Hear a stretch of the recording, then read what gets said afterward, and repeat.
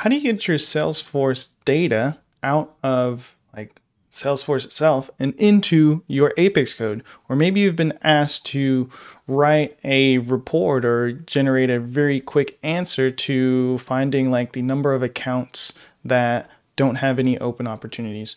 Well, instead of like building a report or doing some weird CSV type of thing, you can use SOQL. This is one of the most important skills, I think, for any Salesforce professional. It doesn't matter if you're a designer, admin, BA, even a developer. Salesforce Object Query Language, or SOQL, not to be confused with SQL or SOQL, is super important for you to learn. SOQL is used to search your organization for specific information.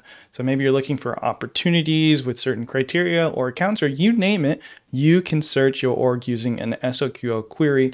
Traditionally, this is thought of as a developer thing, right? You're going to use it in Apex or Lightning Web Components, but there are other use cases for SOQL on the platform. SQL is great for those quick little data questions that come up all the time. How many opportunities do we have? How many of those opportunities are related to this specific record?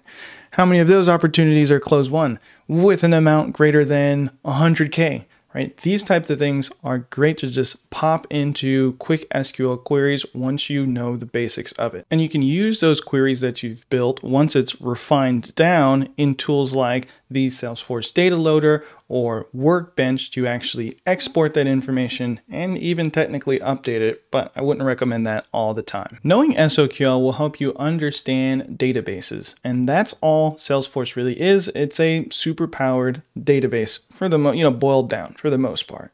So once you know SOQL, you'll get a glimpse of how the data models under the hood actually works, because you'll be working with things like the API names, the references, and pulling data from different objects where you may not have had as much access to before. I did mention SOQL is normally seen as a developer thing, but it can really come in clutch in certain situations for configurators and people that maybe aren't developers.